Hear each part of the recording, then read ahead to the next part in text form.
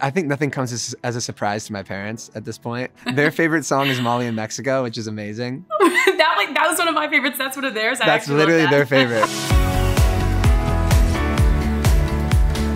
Hey friends, it's your girl, Emily Curl, and today we're hanging out with one of our iHeart faves who just released his new album, All for Nothing. We've got Lauv here with us. Lauv, it's always so good to see you. It's so good to see you. Thank you. First and foremost, congratulations on the new album. I feel like I've seen you so much this year, and every single time we've been discussing the album, gearing up for its release. Take me back, the night before it was released. What's going through your mind? How are you feeling? What are the emotions? Yeah, you're right.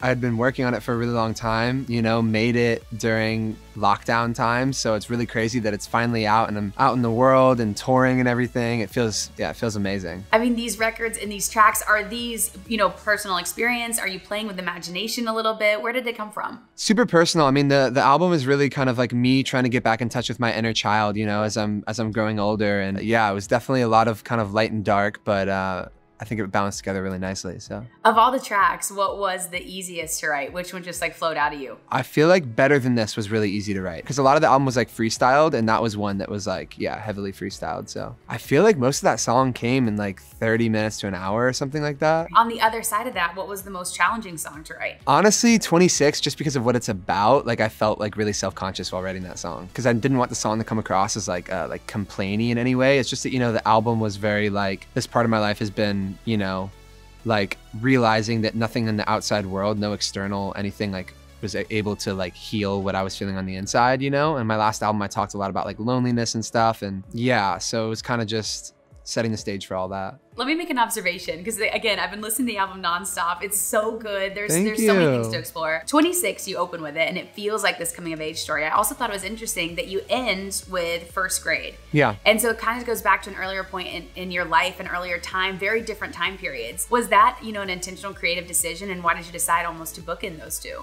Yeah, no, as I was kind of making the songs and I had those two, I thought it was like a perfect start and ending. It was either going to start with first grade and end with 26, but I felt like 26, just with the sound and everything that it comes in with, is like a perfect opener. It's kind of like a prelude to the album, and then first grade is like a nice little like non-resolution, but also a resolution at the same time. You also get introspective. Hey Ari, that's another one that stuck out to me. Tell me a little bit about this one and the inspiration behind it. Yeah, Hey Ari is kind of just like a little bit of an open letter to myself, but I guess everyone can listen to it. It's kind of just like a check-in, you know, because amidst all the chaos and all of the things that may not be so good for me, it was just to check in with myself to make sure I'm doing all right. With being, you know, so open and vulnerable on the album, were you nervous to share any of the tracks or any of the record with your family and friends? Honestly, I think nothing comes as a surprise to my parents at this point. Yeah. Their favorite song is Molly in Mexico, which is amazing. that was one of my favorites. That's one of theirs. That's literally their favorite, which is so good. Another one I love too is Stay Together. That initially just like caught my eye too. Was this inspired by a true story? Yeah, this is just kind of looking back at a old, you know, long time ago relationship, and kind of, you look back at an old relationship and be like, that could have been the rest of my life. And here I am now kind of healing all these other parts of myself. And it's sort of like, I'm thankful that that got me here now, you know, as opposed to still being in that and kind of reflecting on that. Yeah. Of all the tracks on the album, is there one you're most proud of? I would say Bad Trip is my personal favorite. It just sounds like a lot of the music I listened to growing up, and it's just like different for me, but I think my voice feels really nice on it. And yeah, I love that song. What was the first album growing up that you loved, that you were like, okay, I'm obsessed with this? Ooh, first album I loved growing up.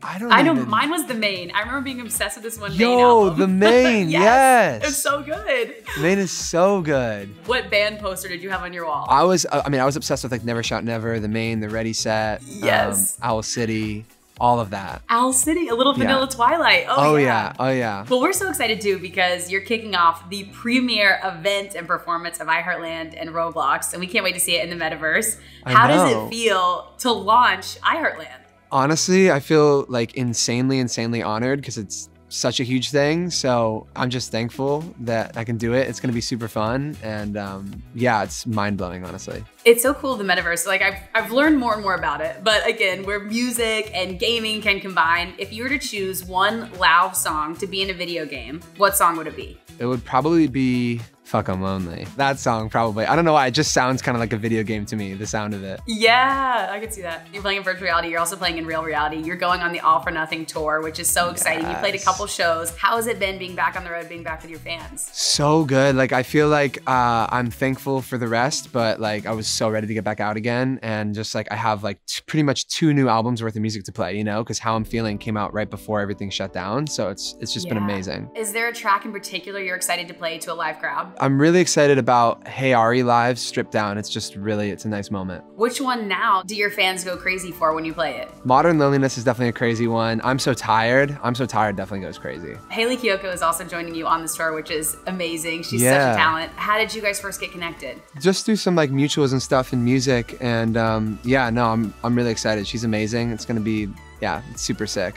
Well, we're so excited for you, Lauv. Thank you so much for your time. Congratulations on the new album, and congrats on iHeartLand. We can't wait to see you on the road and in the metaverse. Yeah, thank you so much. I'm super stoked. Thanks for checking out our interview with Lauv. You can stream his new album, All for Nothing. It's out now on iHeartRadio. And we'll see you guys next time.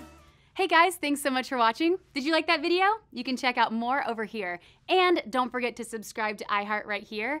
And if you're already a longtime fan, make sure you ring the bell down below so you don't miss a single video. Bye guys.